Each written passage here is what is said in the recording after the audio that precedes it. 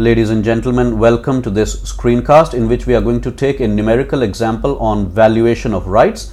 For that, we have some information about a company which has $50 per share as its current market price.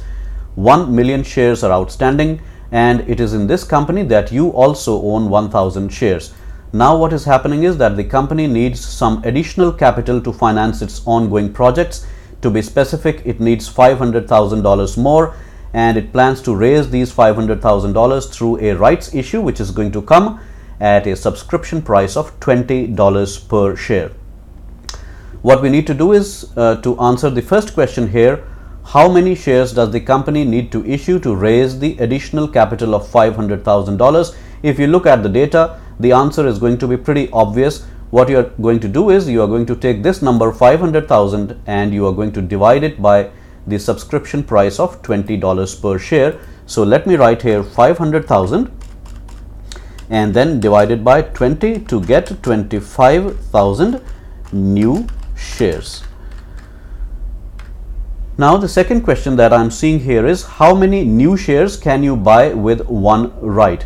For a moment, let us assume that you own the entire set of these shares. You own all the 1 million shares, and if that is the case, you would be entitled to buy all the 25,000 new shares, isn't it? Let us scale down this situation now to a situation where you own just one share, and you know that with one share also comes one right. So with one share, how many shares can you buy in this rights issue? And how you're going to do it is that you're going to pick up this number 25,000. Let me write here 25,000, and you are going to divide it by the outstanding number of shares, 1 million. So let me write here 1 million, and if we carry out this computation, what we are going to get is 0.025 shares. So with one share, you would be entitled to get 0.025 new shares in this rights issue. We can look at this problem in a reverse fashion. We can also ask ourselves, if you want to buy one new share, how many shares or rights do you need to have? And to answer this question, what you need to do is you need to take the reciprocal of this number. So let me write here 1 over 0.025, and if we do that on the calculator, what we are going to get is 40 shares.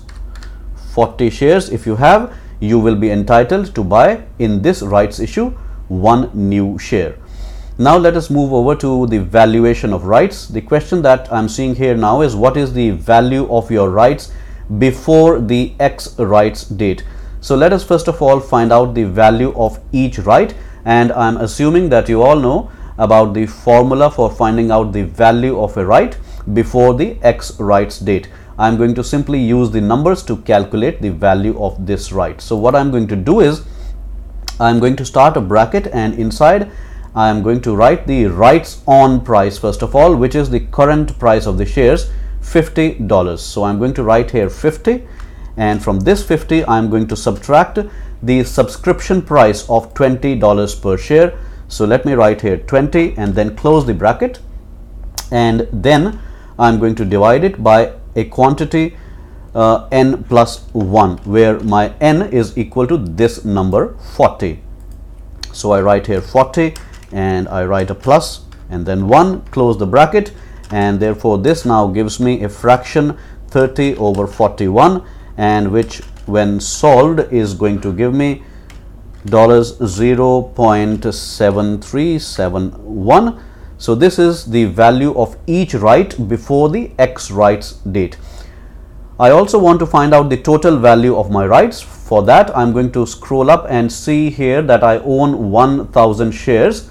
So therefore, the total value of my rights before the X rights date is going to be simply 1,000 multiplied by this number here, 0.7371. So let's write here 0.7371 to get, let's see how many dollars, 731. This number has a slight error here. Let me correct it for you first.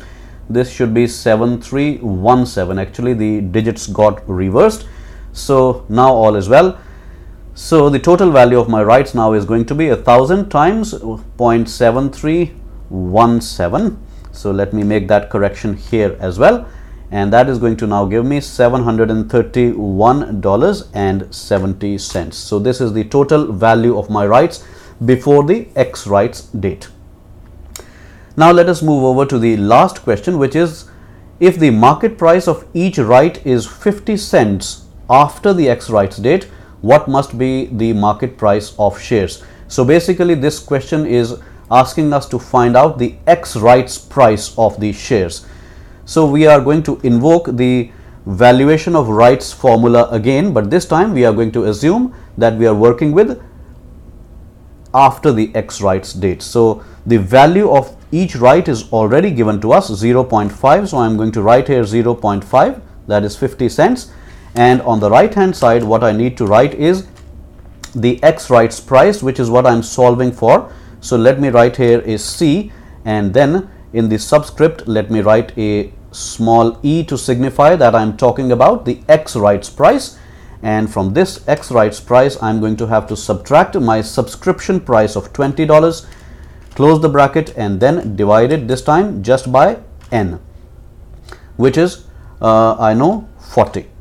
So we simply now need to solve this equation to find out the value for X rights price. So what we are going to do is we are going to carry over this 40 to the left hand side, and when it goes there, it's going to get multiplied by this 0.50. So 40 when multiplied by 0.50 is going to become 20, and so therefore on the right hand side we are going to be left with just this term alone. So let us just copy it from here and paste it at this place. From here you can easily see that the X rights price is simply going to be equal to, after we make all our transpositions, it's going to be equal to 20 plus 20 is equal to $40. So let's write $40, and that is pretty much it. Thank you very much. Bye bye.